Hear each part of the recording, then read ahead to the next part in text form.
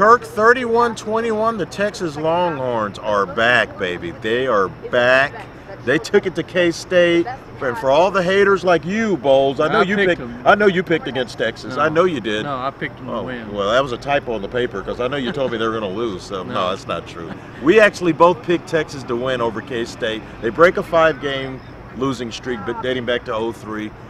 What comes out of this game? Some big issues, even though they won. You got the David Ash issue. Let's talk about that. Okay. Well, you have to start with there because David Ash was playing very well the first half, hooked up with Kendall Sanders for his 7th touchdown of the season. Kendall Sanders first. It looked very good doing it. Yeah, he's a playmaker. And he ran hard. He didn't look tentative. He wasn't as crisp right out the start, but he played hard, ran hard, and didn't look tentative to me. Took a big shot early in the game. He was in the middle of the line of scrimmage and got crushed. Right. And at the half, they announced that he was being evaluated for a head injury and did not return for the second half. I think Case McCoy did a good job as game manager, and they actually turned him loose a couple of times and let him throw at times where I thought they might be a little bit more careful and conservative. It shows a little trust in Case McCoy there. And he showed some arm strength on a couple of sideline out patterns, so that was impressive as well. Out routes that were returned for pick sixes last year in Manhattan, so the arm strength is definitely there.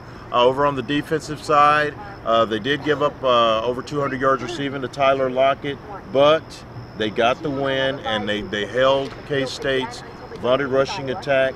They didn't play the running quarterback at all the second half, and they were surprising. Well, they stuck with the passing quarterback in Jake Waters, but to me there were signs of life with the defense. They didn't run crazy on them, and they were making some big plays, which I think is good for the Texas confidence. Yeah, and it was a bit, you hope to see bend and don't break when it's a defense that's not greatly talented, like Robinson's other defense at Texas in 04, which sent 11 guys to the pros.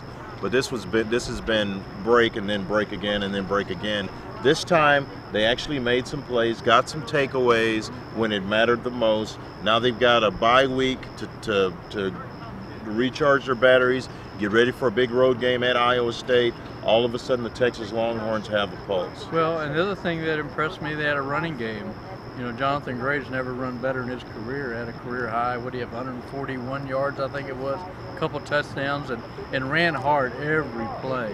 And Malcolm Brown did too. Yes, he did. You know, he had that great 9-yard run that looked like a touchdown to us, and he knocked it in the play later. So, you know, stopping the run, you got to do if you're going to be a good football team, and running the ball is something Texas hadn't been able to do with much success the last couple of years. So those were positive signs. And I will be remiss if I didn't mention those defensive ends. Cedric and Jackson Jeffcoat both showed up huge. They did. For the first time together, they both played great in the same game. Right. So they do have a pulse. The Ash injury is gonna, you know, who knows how long it is before he comes back, or if he comes back. But the Texas Longhorns are leading the Big 12 Conference with a 1-0 record for 2 weeks. And the MAC watch has stopped. It stopped for now.